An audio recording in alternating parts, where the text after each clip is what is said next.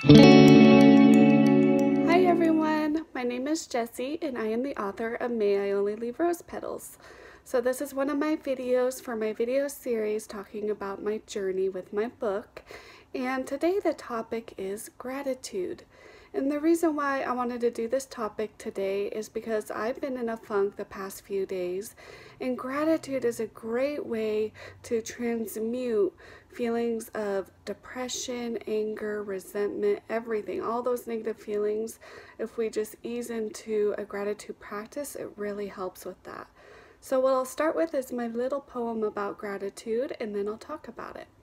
So the poem is called The Gift of the Rainbow. The gift of the rainbow. Eyes to the skies dreaming of what awaits at the rainbow's end. What awaits there, we all wonder and dream, losing sight of the gifts before our eyes. Our eyes to the skies we do not see. The gift of the rainbow is at our feet. Gratitude will light the way.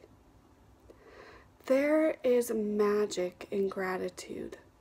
I learned about a gratitude practice from my guru, Louis Dordemfrey, and when I implement it, I see magical things happen in my life. So the simple practice is you say what you are grateful for right when you wake up in the morning, and then right before you go to bed. And it's only about 2 to 3 minutes, just things that you're grateful for. And oftentimes when I start this practice, I feel like I don't have the feeling of gratitude, but it's just trusting and finding even the smallest thing to be grateful for, and even being grateful for those things that are hard or challenging in our life, because those are the things that will bring us growth and expansion. So the magic was this. When I started doing this, what I found with Louis' teachings is that gratitude inculcates gratitude. So the universe will inculcate or create us being grateful when we do have this practice, even when we don't start off being grateful. And so I want to share a little experience of mine that illustrates this.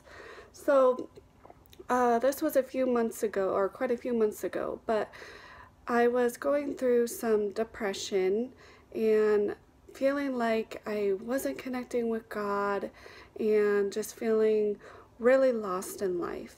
And so I started doing this practice, and I was doing it diligently for about 2 to 3 weeks. And just one day I was feeling a little under the weather, and I called my mom and was talking about my connection with God and feeling like I wasn't really connecting with God.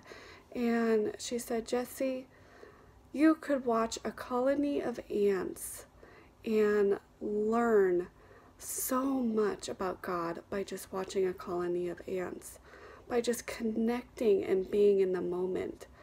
And I was like, wow, that's really deep. And so we ended that phone conversation, and the next day, me and my husband were out doing stuff, and we came home, and suddenly it was just like a train of depression hit me, this cloud of despair and like just stagnant energy just hit me and took the wind out of my sails. And I literally felt like I just wanted to curl up into a ball and just like die or disappear. It was so odd how it just came upon me like that.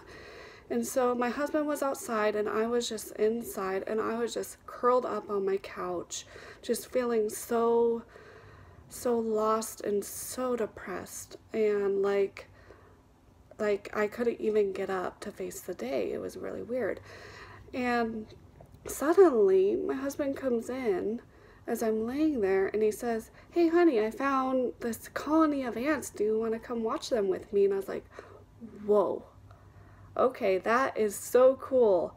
I had not told my husband about my conversation with my mom the day before. And suddenly, during this moment where I was hit by this train of depression, suddenly when he came in and said that, it just put all this wind and love into my sails.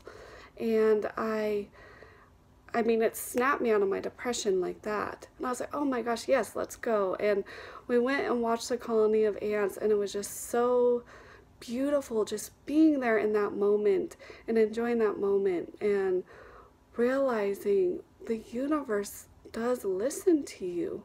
I mean, how magical is that? That's such a synchronicity, and I hold that in my heart because when I do get in those depressions, I think of that moment and come back to that gratitude practice.